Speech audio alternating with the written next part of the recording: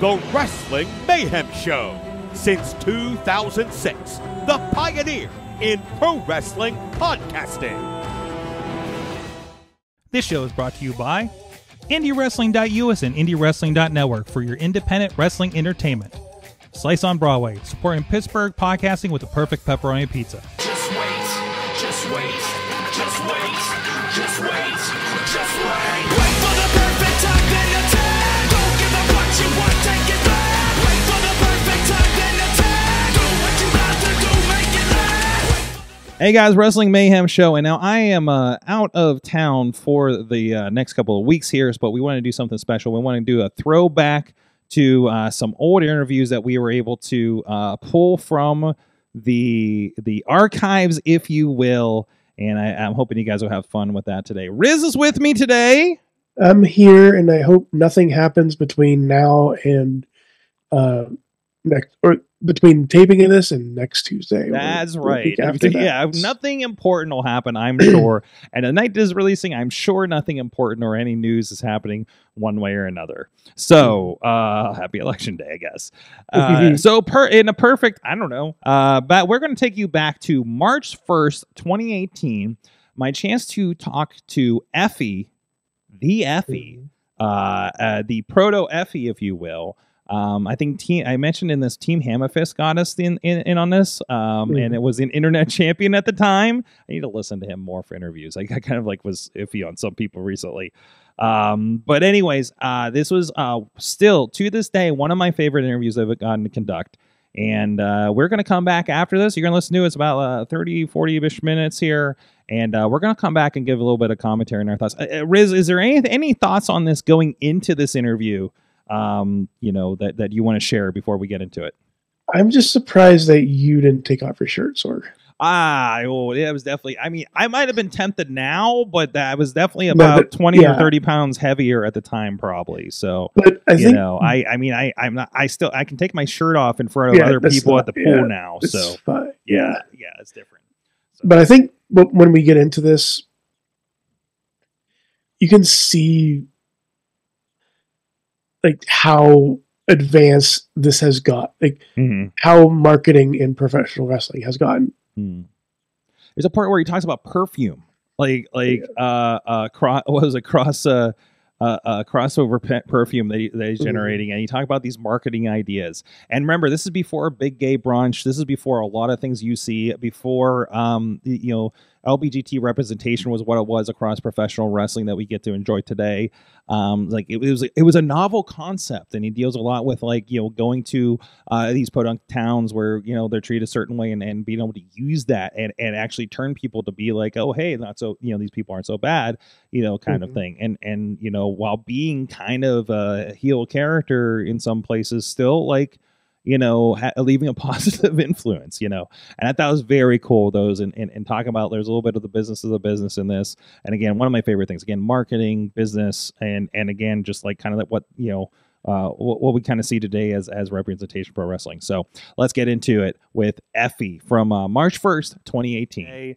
He is the weapon of sass destruction and the corporate sponsored Effy joining us here on the show today. Thank you for joining us, sir. What a wonderful introduction. Thank you for having me.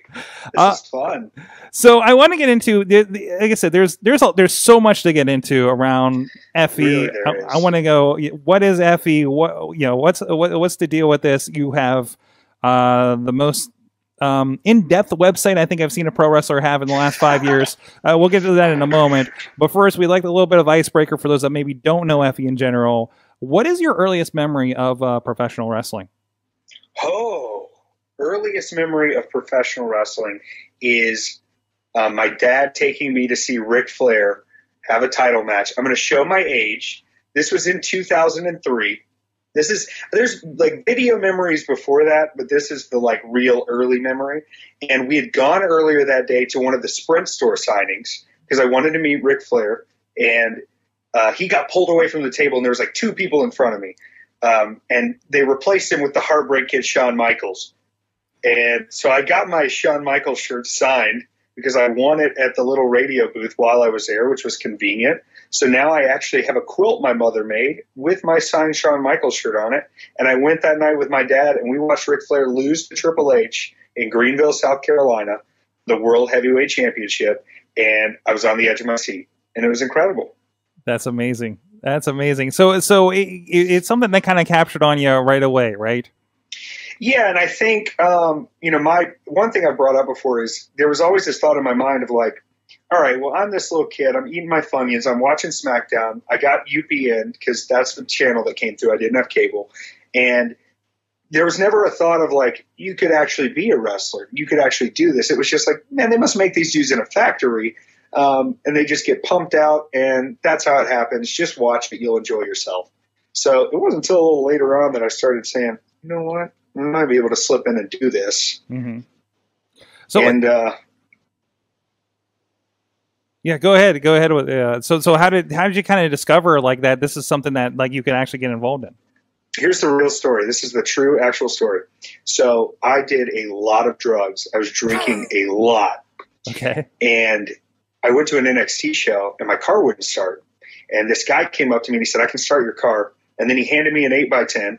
And his name was White Trash Fred. And he said, "If you ever want to train, I will train you how to be a wrestler." And I was like, all right, pipe dreams. Well, I took about 8 hits of LSD one time, ended up in the hospital, got completely sober, and made the phone call because I was bored as hell. I wasn't doing drugs anymore. So I called White Trash Fred, and for the next 8 months of my life, I drove out about an hour and a half every Sunday, and I learned as much as I could. And then I said, you know what?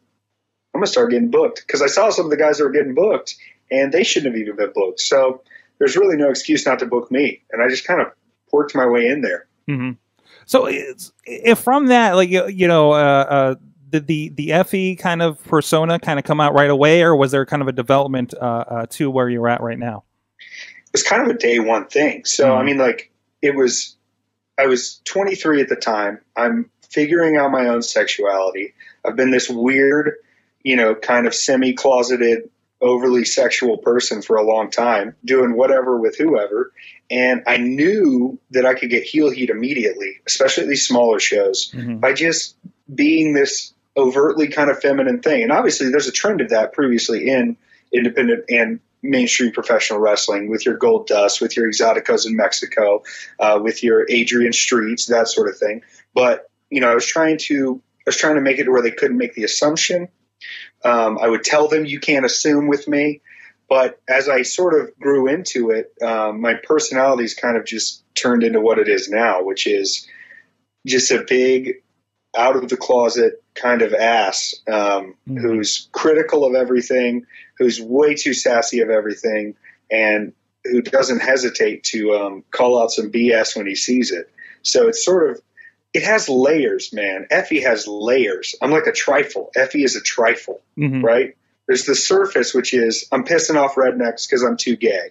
Then there's a little lower, which is, you're sponsored by Collar and Elbow and Strong Style because they gave you free shipping on a shirt and a 10% discount code. Well, I'm sponsored by Clorox and Planned Parenthood. So take your sponsorships elsewhere. We're going deeper, right? And then I really am corporate sponsored. I make a lot of money during the day when I'm not wrestling, and I can fund enough of the websites and the merchandising and everything else to build my brand to where I am the most marketable because I have the cleanest designs. I have the best websites. I have the best video production.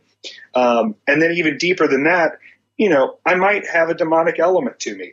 For people who've seen me live, I'm always trying to lead people maybe to the wrong side of the tracks. And through joy and happiness and beauty and fun, they find out that they can have everything they want if they give up their morals.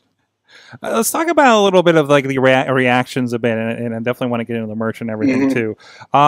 So obviously easy to get a reaction here in these smaller towns with the rednecks and whatnot. Was there a little bit of a worry about that, because that can get kind of serious when, especially those small towns like that where it's still pretty real to them. Oh yeah, and then you're bringing this kind of cultural thing to them too. I kind of took pride in the fact that I could go in there and I could take the heat. And there was heat. And it wasn't heat like, oh, this is a heel. This was heat like, get him out of our building kind of heat. Yeah. And I realized, not to sound too inspirational, but I would much rather that hate be coming at me as a 6'1", 225-pound white male instead of someone else who maybe couldn't defend themselves as well. So if you want to call me names in the ring and come at me, not only could I probably choke you out in a parking lot, but also, I'm going to come back twice as hard with whatever I'm saying to you. And I'm going to leave you more uncomfortable. And people by the end of the show are going to go, man, he really held his own against, whatever was coming his way. I think one of the first times I did it, I told someone, they said something about I was so gay, I couldn't see straight. They were using slurs. And I said, honey, I look way too much like your Google search history to be talking this much trash. The room just lost it on this guy. And by the end of my match, he was saying, this is awesome. And you kind of see this switch in people where they're like, oh, maybe I was a little hateful and I didn't give it a chance. And now I'm impressed by what I'm actually seeing. So you've got to shut them up front and show them you can hang with them. Because the moment you give them that space in that room to have that power over you, they lose it. And hopefully there's people in the audience too. And I know there are, because they've kind of come up to me and said, look, I'm glad you can dish that heat out, because I feel a lot more comfortable at a wrestling show if I know that you're hearing what I'm hearing and I'm as offended by it as you are, and you're not putting up with it. You're not brushing it off. You're not saying shut up. You're really coming back at them with some knowledge and some facts. And thank God for RuPaul's Drag Race for teaching me how to read these boys. Absolutely. I've had conversations. We have some friends of the show have talked about, this culture is not really represented too well in wrestling over the years. And it's been interesting. We're seeing a lot of different, guys like you, right, that are doing this and being out there at this. Well, and I think there's a few issues with it, and we'll get into this. So yeah. The first issue is, obviously, as a performer whose sexuality is out there in the open, because it's just who I am at this point. I'm not hiding anything, and I sexually express myself in the ring, and that's fun. You have to ride a fine line between being able to work a match that's worthy of anyone watching and relying too much on gimmicky stuff. And sometimes I like to play with that idea. I did a match with Stevie Fierce out of Chicago, and I said, let's start the match with the joke where I'm on all fours and I'm saying, come get it. And then let's shoot Greco-Roman wrestle for a few minutes. So they're expecting this to turn into some joke, and it starts out looking like one. And then all of a sudden, we're having a real grappling match. And that's the comedy in itself, is the switch. But I see a lot of guys, unfortunately, who they rely a little heavily on, oh, I'm gay, I'm going to do gay things. Yeah. So their whole match is sort of this predictable kind of choreographed, like, I can't deal with this guy because he's too gay. And on the other side of that, I still see guys going out there, doing gimmicks that are effeminate or gay. And these guys have, wives at home and are as straight as an arrow. And that, to me, you're riding a really kind of a risky line, because you've got to be true to yourself, or else you're just out there playing a game. Right. Go ahead. I was just going to say, I've been told by major United States promoters that I was acting too gay at points. And I was like, honey, I am too gay. What do you want me to do about it? So there's that idea almost that these promoters have to make sure they're not bringing in guys who are just exaggerating a problem or a stereotype. Mm-hmm. And having to defend myself. I'm currently dating a man. If I wasn't dating a man, would that, exonerate my sexuality? Or, do I have to defend the fact that this is real to me? Or is it something that, they're just, I don't know, they're just having to hold their tongue on because they don't know whether or not it's real? We've come a long way since the days of the Billy and Chucks and Gold Dust, which were, for the most part, we think, acting the part, right? Yeah, and Gold Dust, I've said 100 times, is the anti-John Cena for me. So John Cena is, I don't really want to watch his match, but I'd hang out with the dude all day. Mm-hmm. Gold Dust, I love his matches, but I don't want to hang out with that dude because he's sober. I know how sober people are. I'm a sober person. And if I have to hear about the 12 steps in the Lord 100 freaking times instead of you just putting on the makeup and doing what you do, I don't want to be a part of it. Mm-hmm. Absolutely. So let's talk a little bit about the merchandising. I'm looking at the website more and more here. I'm loving looking at some of the videos. We showed a piece of it a little bit here and a little bit of your match. It looked like the dog collar match from Fest Wrestling. And there was a little bit of that where you're doing a little of the dances. You're getting ready for it at the beginning too. Absolutely. Well, here's the thing about the website. So my website currently is www.beffy.com. Once again, we're going to go into layers. Here's the layers. It looks like beefy. I'm a beefy boy. right? But if you go to beefy.com, it's just gay porn. So don't mistype this. Right? But if you do, oops, what happened? Oh, you went to it. Now you have to look at it. I'm glad I didn't try doing this live on the air to type this thing in then. I'm glad we do cue this up in advance because I definitely would have mistyped it. And then the second layer to that is, beefy, but it's be Effy. You need to be Effy. I'll admit I portray Effy, but Effy is me, So if you can be a little more like me, a little more open-minded, a little more sexual, a little more out of the box, especially with the matches I see, which is the same 8 indie spots over and over. I try not to do that. So be Effy instead. Awesome. And then there's also a gallery, I believe, of just nipple pictures. Oh, yeah. That's under the Look at Effy. I'm sorry, Effy? Yeah, that would be Look at Effy. Yeah. I think there's just close-up shots of my crotch and nipples. Yeah. That's all you need to see. Yep. There's your mouth that says, does this look like a toilet? Things like that. So... Yeah, I was told that was unprofessional, so I freaking kept it because you don't tell me how to live my life. It's good to be true to true to Effy, right? Yeah. And I was poking a little bit through the where are they at? By Effy. Yeah, definitely. This is for real. You have it says Effy Parfume, a genderless fragrance from Effy. You ready to get into the details of this? Because this is real life. Here's what happened. This is my 3rd genderless fragrance. Oh, and current PWX and all over the U.S. and Evolve superstar James Drake tried to shade me a little bit and say it was just water in a bottle. I said, honey, you have no idea. So last year, around this time last year, I thought it would be silly to release a fragrance. So I went through the process of figuring out how to make perfume. And I made a scent that would be masculine enough and feminine enough for anyone to wear. And I made 2 separate versions of it, and I sold 100 bottles in a month. Jeez. I sold 100 bottles of genderless fragrance in a month. And I told myself I'll never do it again. I had to learn how to make perfume. I had to learn the oils, learn the scents, do the bottling, do the labeling. And John Cena is not making his tap-out fragrance, right? Oh, hell no. And neither is Mariah Carey. They bring her a smell and slap her name on it. Yeah. This is real life. And so then I said, you know what? Enough people are asking about it. Let's do it again. I did another 50 bottles. I think I have 6 left in the car. They were released 2 weeks ago.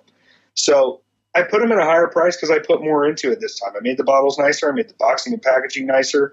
I think it smells really good. But it's one of those things for me, if you really want to get into the college course that I'm going to be teaching in 10 years, it's called Retro Future Marketing. So hear me out. You release a limited number of a product, the product obviously being genderless fragrance. Mm-hmm. Certain people buy the product. There are people who are going to buy Effy merchandise no matter what it is. That's a fact. I really love them for it, and I appreciate them stepping up all the time. Now, once that fragrance is sold out, once people have already been talking about the fragrance, once people are posting pictures about the fragrance is already gone. There's no more of it that exists. And when people ask about it at a later time, didn't that guy have his own fragrance? Yeah, he did. Let's talk about it. Now, a year later, post the fragrance, you're still talking about the fragrance and you can't get it, which makes it more desirable, which makes your interest in me more piqued. It's retro future marketing, and I think it's going to work. That's amazing. Actually, it already did work. I had to do it again. So it was like a retro future marketing at that point? We're taking it into the layers. We're becoming the trifle. Exactly. It's wonderful. Amazing. So you got the presentation here. Again, I was watching your video. It was again the kind of your booking video, right? And you talked about the effication. Effication. It's like convocation, but it's an effication. You can also use the word effify. Effify. There you go. Explain to me this concept, because I thought this was great. Because it was a little bit about like, hey, maybe you're worried about bringing somebody like me. Here's why you shouldn't be.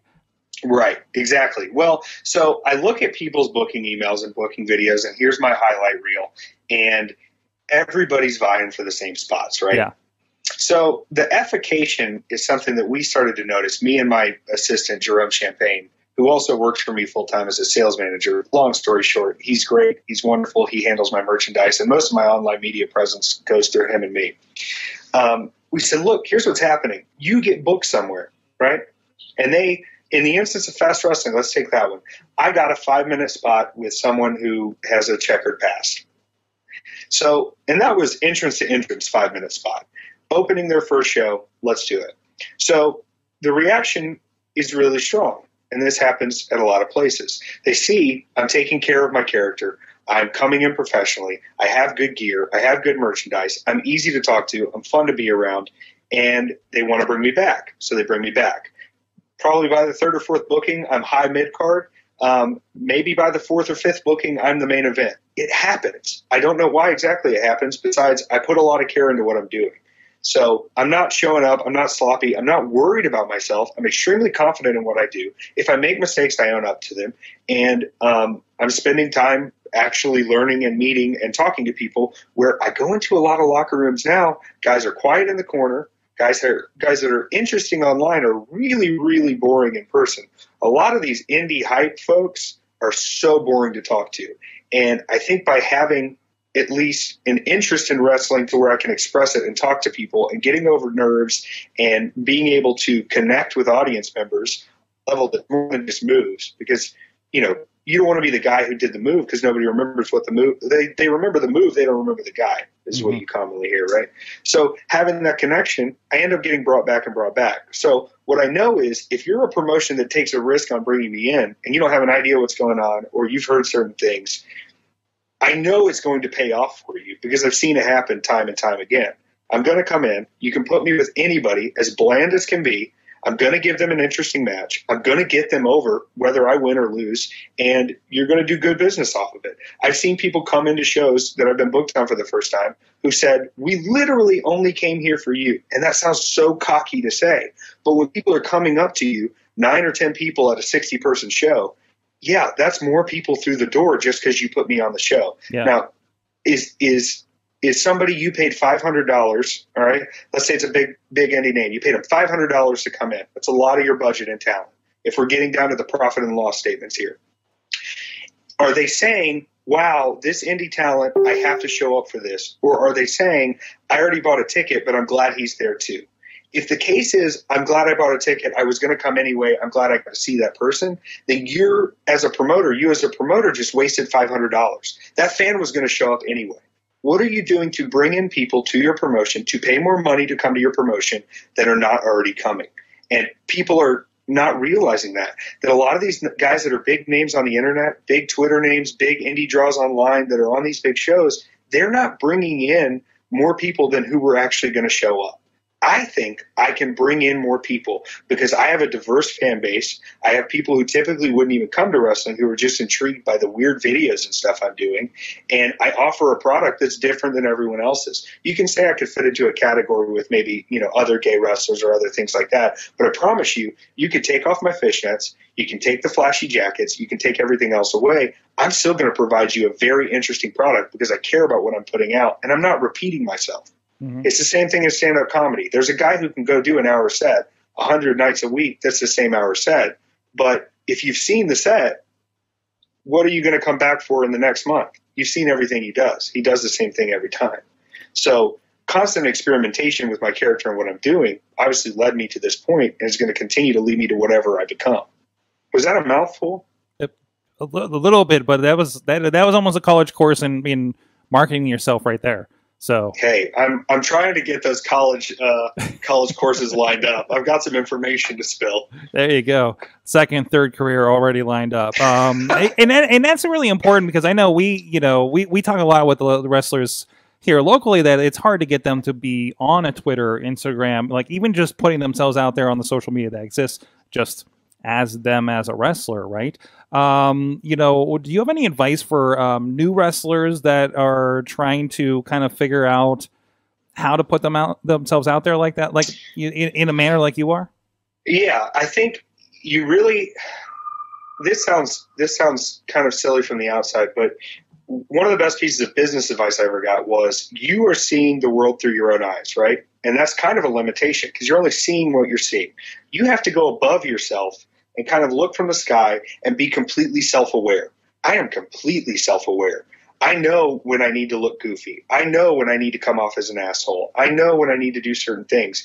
And being that self-aware, I can make myself the butt of the joke. I can be a serious competitor.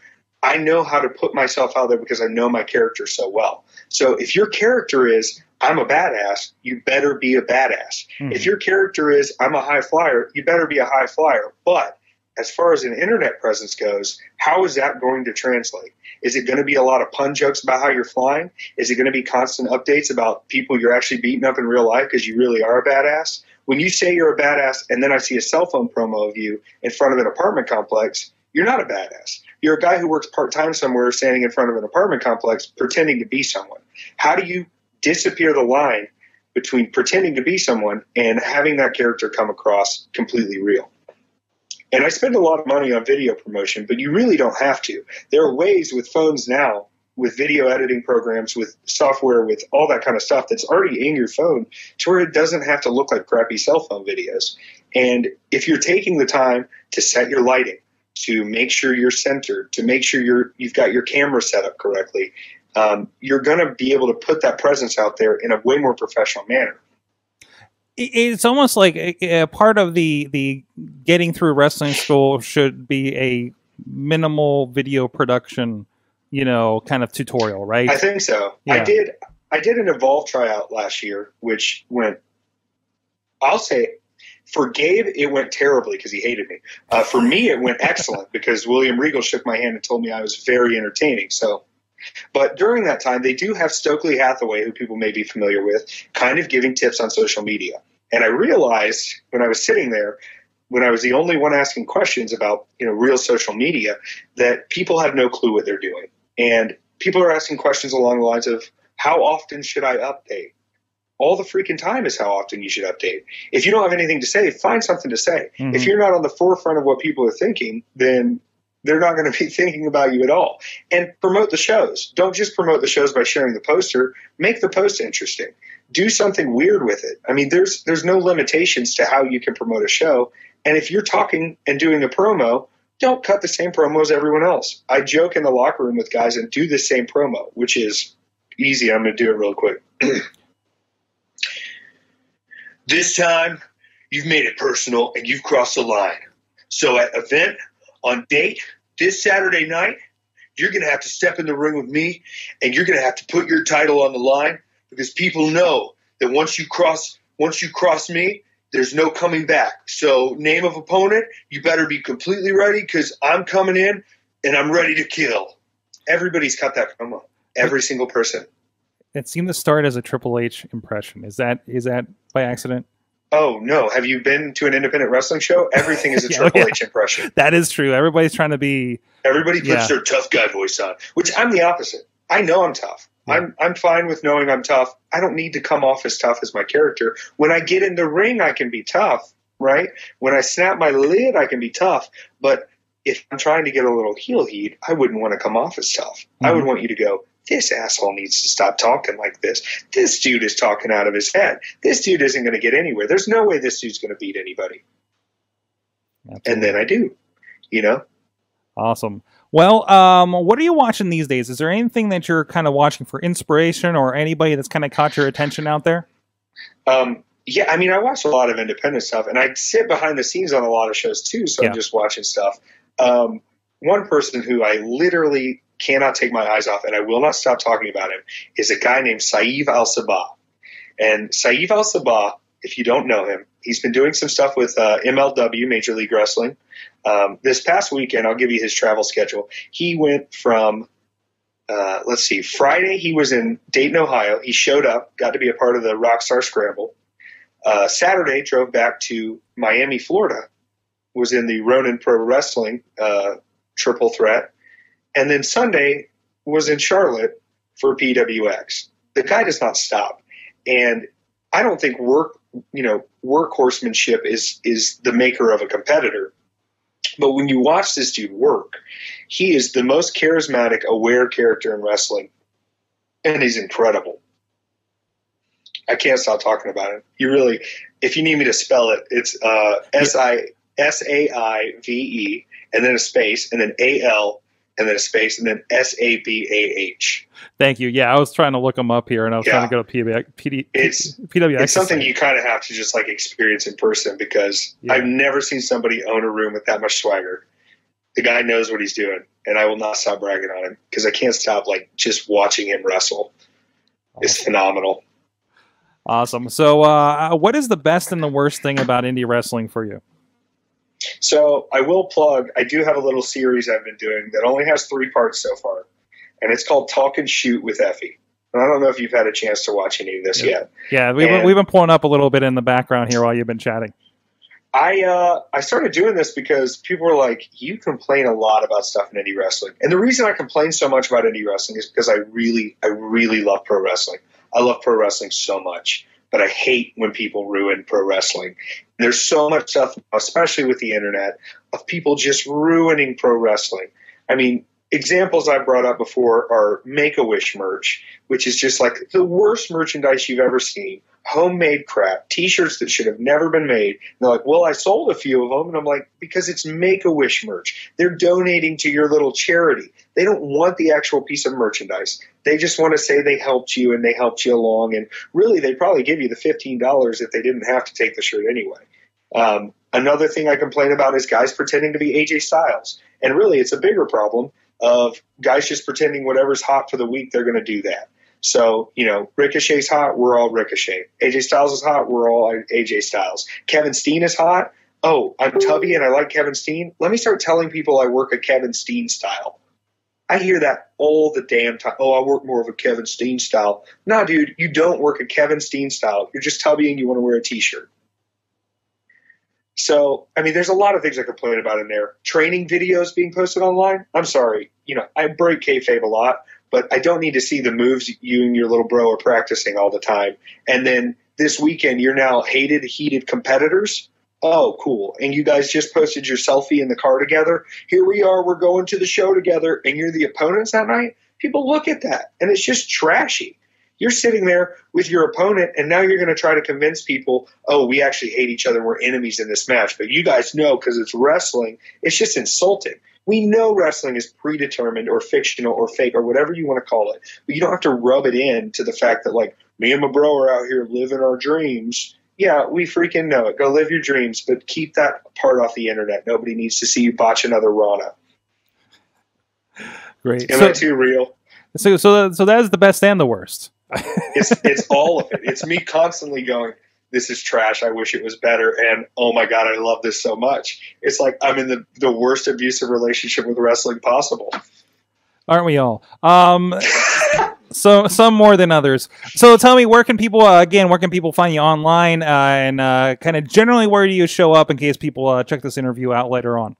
Yeah, absolutely. So I am currently the Fest Wrestling champion. I just beat Sue Young. So you can find me at Fest Wrestling.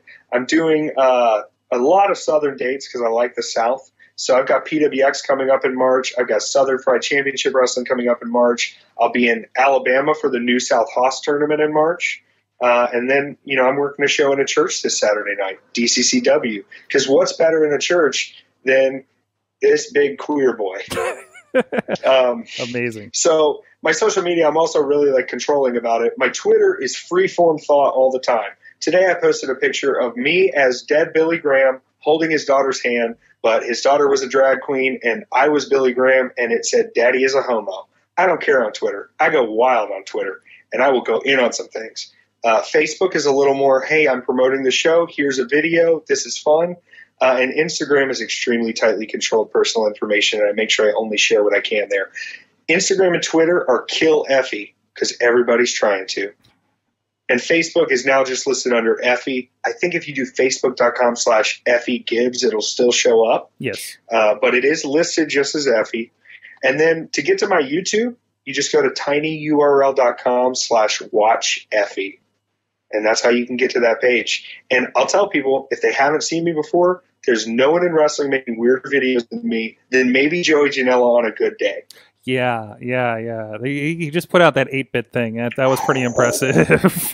Listen, all hail Joey Janela for doing something different, because a lot of people in wrestling can't handle it, and I love it. Oh yeah, absolutely. Well, thank you so much. This was a great conversation. I think hopefully very educational for any of the young guys out there. So, and hopefully we see you up here in the Pittsburgh area. I know I'm going to be circulating the video around to the promoters around here, and hopefully one of them will bring you up. Dude, thank you. Hopefully sooner rather than later. We'll see what happens. Absolutely. I appreciate you having me, man.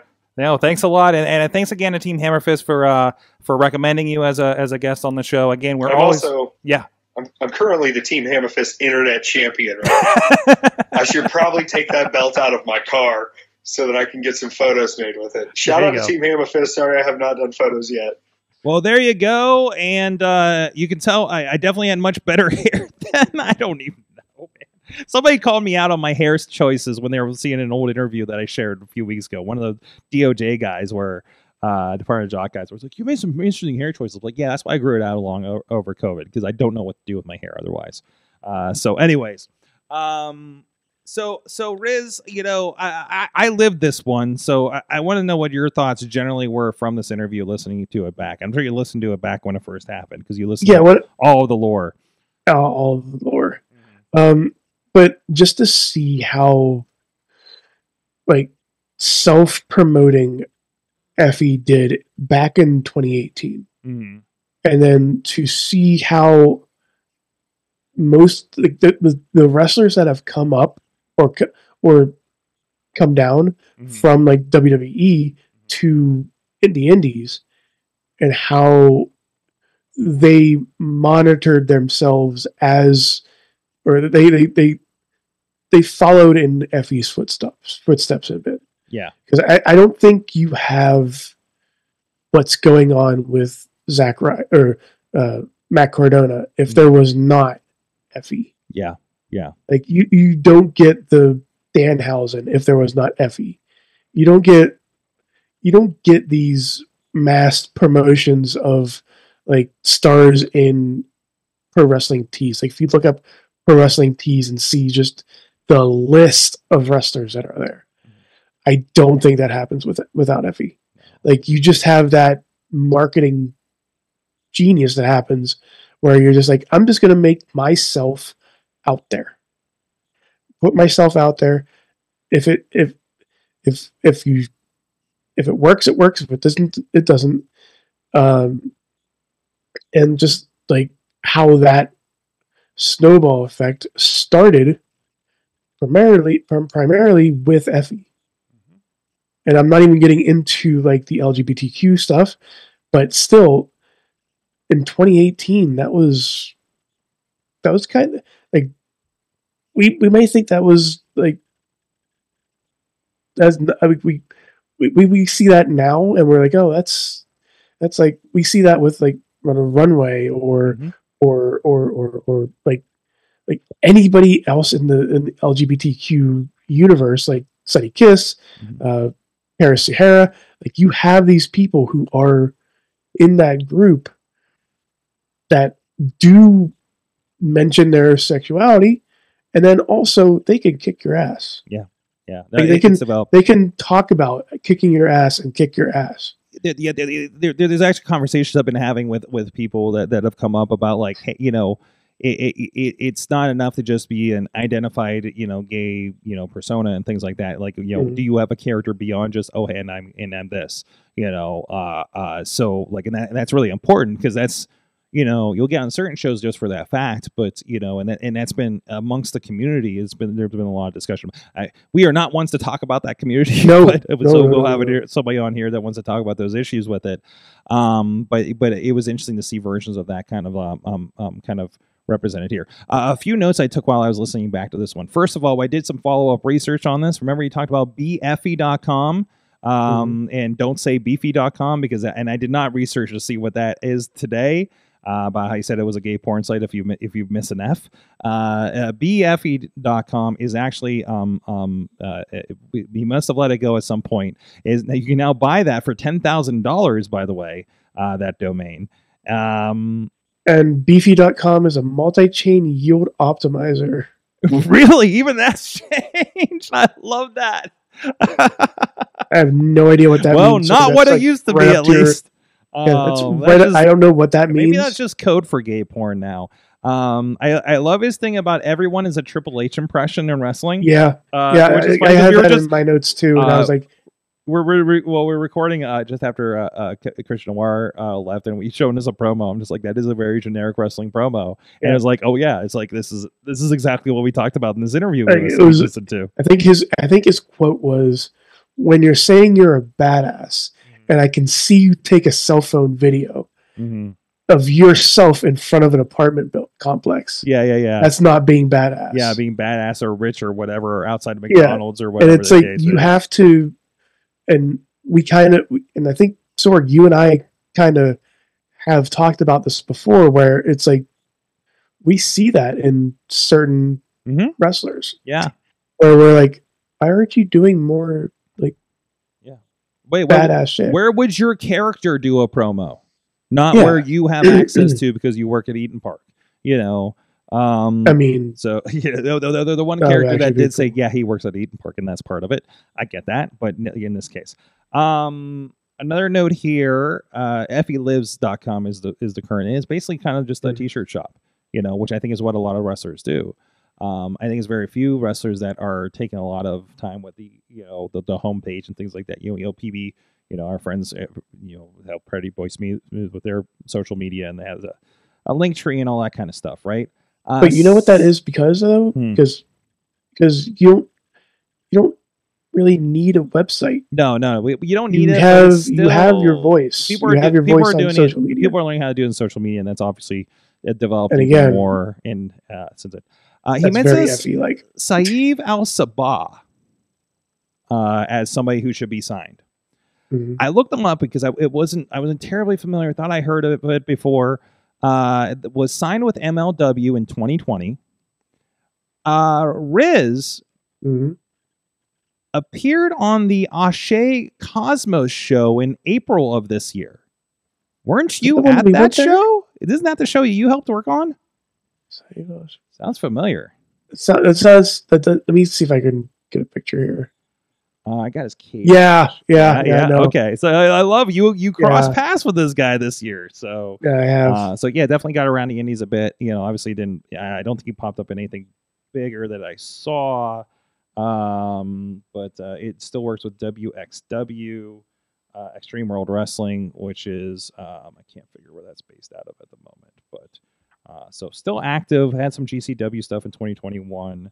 But it seems it's down to only a few companies. Looks like he's thinning out his thing. It could be an injury, who knows? In that case, so also from this, that was kind of the biggest stuff I had from this. I mean, there's so much stuff in this interview that I think wrestlers should still listen to today and applies. Yes, for representing yourself. Yep. Again, I think you and Effy had a nice little chat about like how wrestling promotions should have some sort of media training, some sort of video production training, some sort of training that will help you promote you.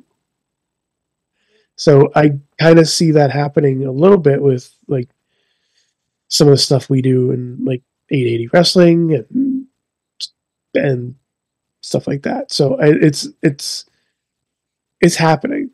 Like 2018 was far enough where we see it building in stuff that we're doing. And,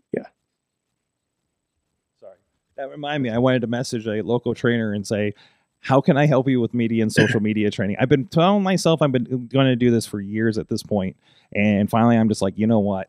This is putting me over the edge, and I messaged, and so hopefully I'll be helping with that here, because we did a session years ago about social media training, probably around this time, honestly, like 2019ish. I think we did one, and one of them's in AEW, so I think it's worth doing. So we'll have that discussion here in the future too. Well, Riz, so first throwback that we've done here. And I guess, what did you learn from Effy in 2018, other than what we've discussed here? What's the biggest takeaway? I learned that, like during that time, Effy was just finding himself to be what he is now. And he mentioned in his interview that like he can do a lot of shit. Mm-hmm. Like if you want him to be funny, they can be funny. If you want them to do a Greco-Roman style, Gotch style wrestling, they can. Mm-hmm. If you want them to do like if you want them to do a death match, they can. Mm-hmm. They have. Like Effy is ever evolving. Absolutely. I think the biggest thing I learned is how do you figure out as a wrestler, talent, production person, how do you become an asset to the promotion that hires you? Mm-hmm. And that gets you the job back, right? To come back. So that's the biggest thing. Well, guys, we'll be back next week. We got another throwback scheduled as well for next week's episode. We'll leave it as a surprise for you, but I can tell you one is a boxer, and actually I can tell you both people have been in the WWE/F. It's a double shot, if you will. And another one of my favorite interviews that I know I bring up a lot when people ask about this. So it's not puppet. It's not puppet. We already had a discussion about that why we're not doing this one. So we'll see you guys next week. Mayhem out. Just wait. Wait for the perfect time, then attack. Don't give up what you want, take it back. Wait for the perfect time, then attack. Do what you This show is a member of the Sorgatron Media Podcast Network. Find out more at sorgatronmedia.com.